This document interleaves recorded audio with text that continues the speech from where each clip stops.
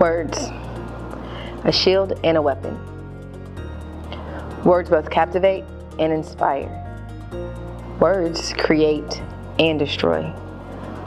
Words, like humans, can damage as well as build. Affairs with words, thankful to words for what they've done for me, but I have a hatred for words for what they've done to me.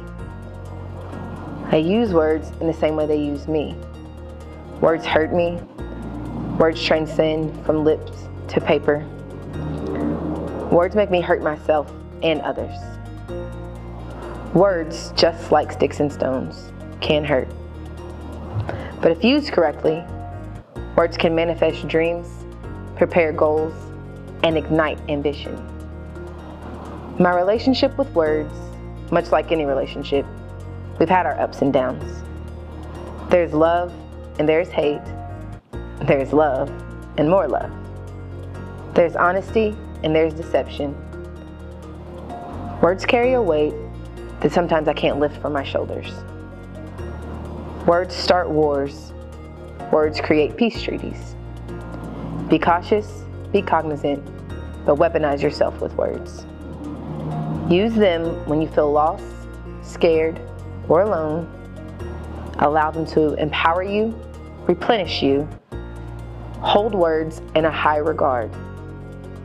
And most of all, acknowledge words for the power that they possess. That piece is called Word Scars. And I wrote that piece very recently after I ended my time in an emotionally and mentally abusive relationship. And during that relationship, I endured a lot of word scars, meaning the feelings that my partner at the time had about me, they were projected upon me in ways that they scarred me, they hurt me. They cut me in a way that I didn't know words could. Because you hear that phrase, sticks and stones may break your bones, but words can never hurt you. That sentiment never resonated with me because words can hurt. A lot of times they hurt sometimes just as much as a punch or as a knife to the chest. Words can be just as painful and just as powerful.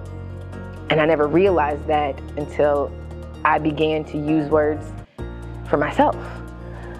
I took a lot of the words that were said against me, like you're ugly and you're fat and you're unattractive, and I created an entire empire because I know how important words really are. So I really like to convey a message to people that words being used against you can also be words that you use to empower you. So my message to everybody is to own every space you enter.